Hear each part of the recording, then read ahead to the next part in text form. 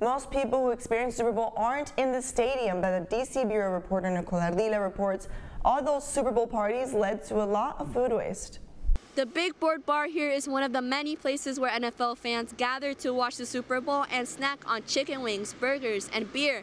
But much of the food that's been bought and prepared for these Super Bowl parties goes to waste, impacting food insecurity in the country.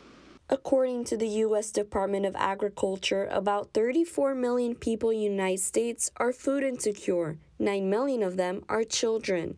The Food Recovery Network is a nonprofit organization with chapters across the U.S. that recovers consumable food waste at Super Bowl tailgate parties to combat food insecurity. Last year at the tailgate party where we recovered food, we recovered about 2,000 pounds of food. The year before that, when it was in Miami, we recovered about 5,000 pounds of food. So this year, we're expecting probably around 2,000 to 3,000 pounds of food that we will be able to recover from that event and bring it to Phoenix Rescue Mission. The National Chicken Council expected nearly 1.5 billion chicken wings to be consumed on Super Bowl weekend, the highest record projected.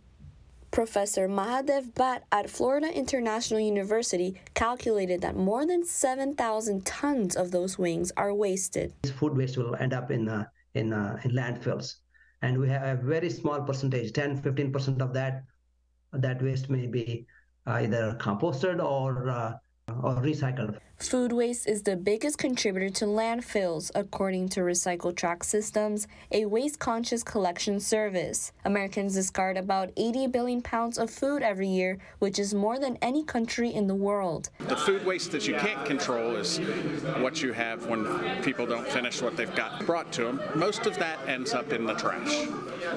We try to have our portion sizes correctly so that we don't have a lot, and our menu is a la carte, but you can't stop it.